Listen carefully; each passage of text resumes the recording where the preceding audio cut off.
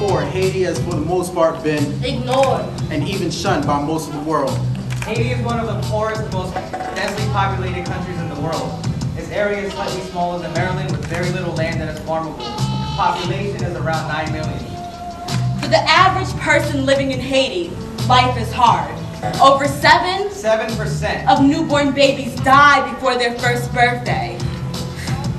Percent of Haitians are able to read or write, and for most of them what passes as literacy is the ability to be able to sign their own name.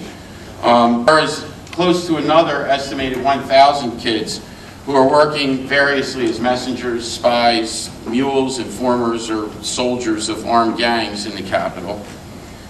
And perhaps most shamefully, there are an estimated 300,000 child slaves, called rest of it, in Haiti today, and 3/4 of them are girls between the ages of 4 and 16.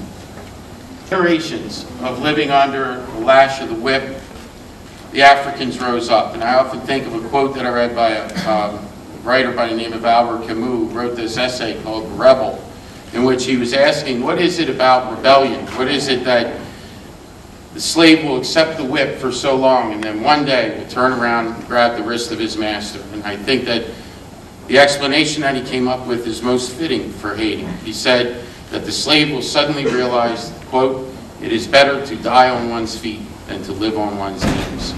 And in 1791, the Haitians decided that it would be better to die on their feet than to live any more on their knees, and they rose up against the French.